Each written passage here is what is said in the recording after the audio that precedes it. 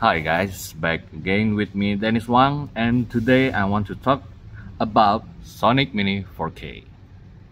I've been tinkering with this machine for like a month, and at first when I bought the machine, I do like the usual stuff. We do some calibration, exposure finding, and leveling the bed. And I managed to print these three models. The result is quite good. The detail is very crisp.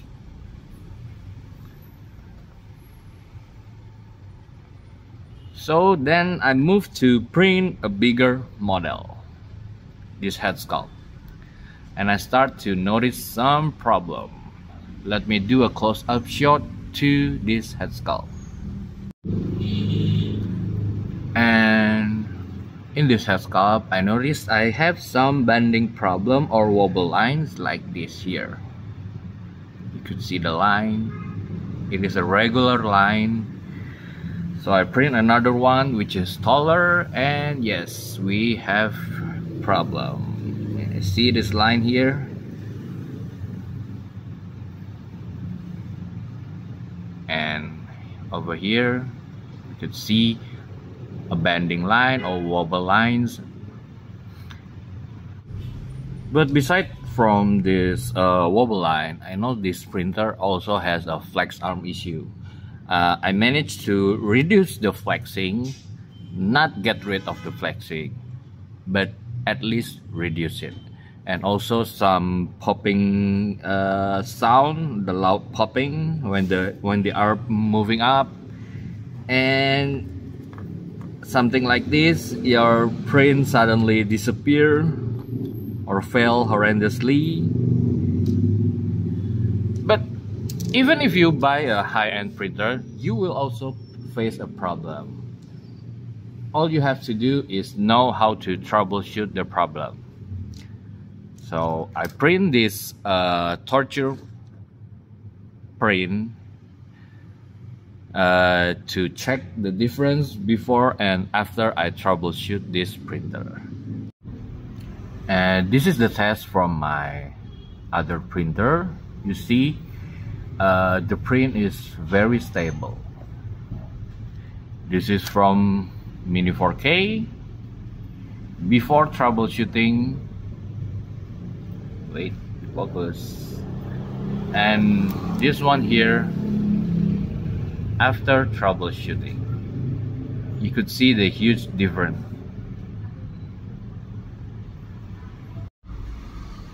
Also for comparison, you could see this is the before. This is the before troubleshooting. We still have the wobble line, and this is after. So first, let us talk about flex arm issue. If the flexing happened during bottom exposure, that is quite okay. We don't want the arm flexing during printing the normal layers, because if it happened during normal layers, that means you overcook your FEP film, your fab film, and that could result in this failed print, and also a loud popping noise. So what I do is I reduce the support base thickness from 1 millimeter to 0.3 millimeters, and then I reduce the bottom exposure to only 6 seconds per layer of bottom exposure, and I give 4 layers of bottom. And I am using Esun Standard Resin Skin. So if you are using a different resin than mine, you should find the best exposure for your bottom as low as possible, so you don't overcook your fill. And next is, this could be a problem or not, depends on how you look at it, but I want to install a screen guard. And the black tape around the screen create air pockets. that could cause a problem during leveling and could end up in a print with bad print lines. So I just removed the whole black tape, install my screen guard, and then apply the Kapton tape. I am using anti-glare screen guard or matte surface screen guard to avoid the film sticking to the screen guard. And feel free to apply screen guard or not, it's up to you. It is your machine, but I prefer to protect my machine, protect the screen and even the motherboard inside in case I have a leak resin tank. And it's also faster and to clean your screen if you have a leaking resin tank. Just remove the screen guard, apply a new one, and you are done. Now let's talk about leveling. I noticed during the first several early layer, the arm is bending upward. That means the zero height during printing is actually lower than the zero height on Z-axis calibration, which also means your build plate is pressing down harder to your screen and your film and could shorten the lifespan of your screen and your film. So my solution is do a leveling during printing. We are going to do a dry print with empty resin tank. Loosen all the bolts on your plate. Install your plate. And then print. Any file will do. And now we are waiting for the arm to move down. Several moments later.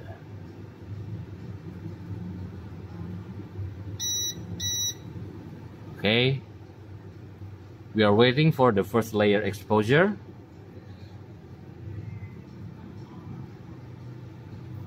Now we turn off the printer and we tighten all the bolts.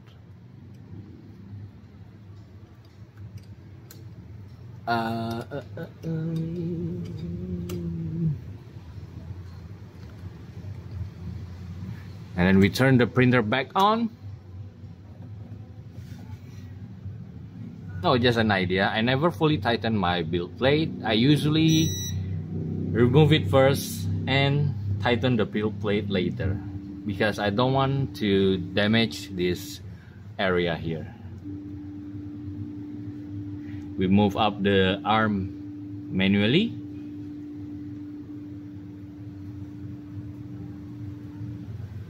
Remove it, and this is where I give all my strength to tighten the bolt.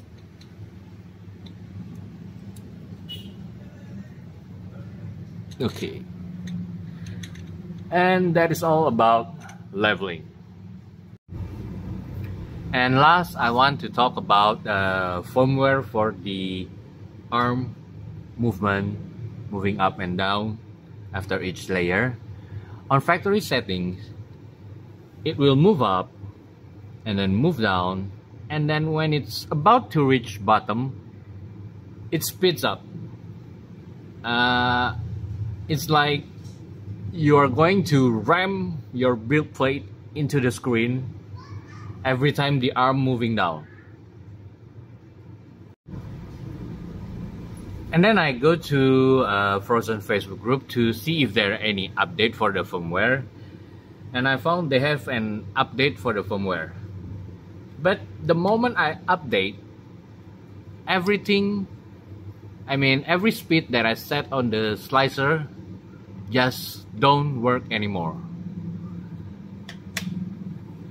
Before update, printing this head sculpt took like 4 hours, after update, even if I set the speed 60 millimeter or 100 or 200 millimeter per minute, nothing works. It just took 6 hours to print this head sculpt, no matter what speed that I set on the slicer. So now the firmware that I am using is from Mihkel Kaarma. He make a custom firmware. You could see the movement of the arm. It move up, slightly speed up, move down, and when it's about to reach bottom, it slows down. To me, this is the correct movement. So thank you, Mihkel, for sharing your firmware. I will give a link to the firmware in this video description. So that is all the troubleshooting that I've done to my Sonic Mini 4K, and I'm thinking to change the arm or the T-plate because I know Phrozen made new stronger arm to get rid of the flexing arm issue, and I'm also considering to maybe swap the original linear rail into high wing linear rail. I will update you guys if there's any changes after I made the new upgrade on the arm and the linear rail. So that is all for today's video. Don't forget to subscribe, like, and share, and thank you for watching. See ya.